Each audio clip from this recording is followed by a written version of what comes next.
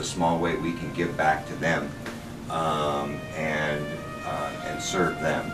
And I'm real excited to do it. I'm real excited that you're all here to help in this process.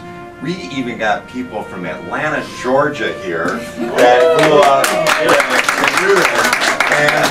And they haven't even gotten stuck yet. So let's go ahead and make sure that we serve them well. And I know you guys, I know what your hearts are like, and so it's just going to be amazing. So thank you in advance, all of you, and we'll just have a great day, and I'll see you throughout the day. Awesome, thanks.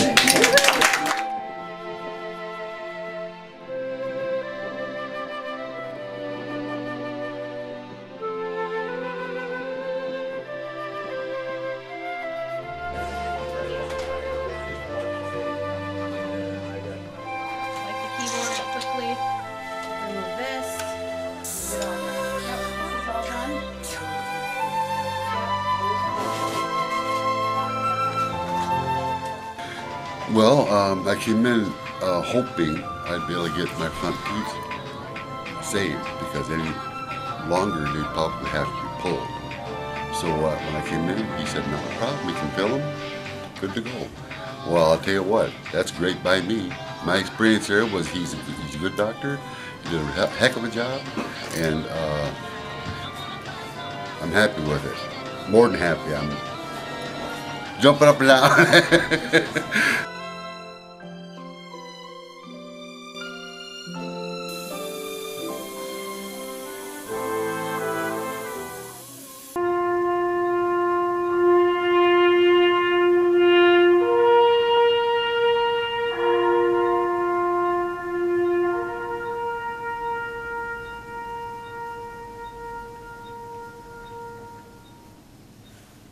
That was a moment of silence in remembrance of our fallen veterans.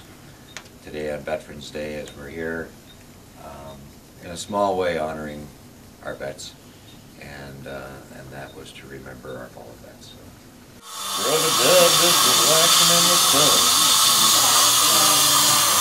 Thinking everything is all right. So let's go back to that one.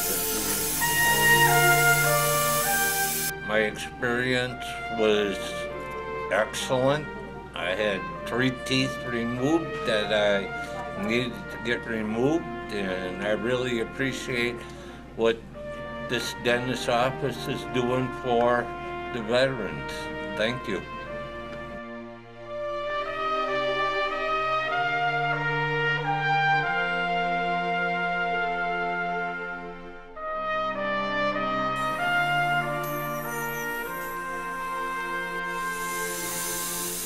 Alright, let's play Where's the Furniture.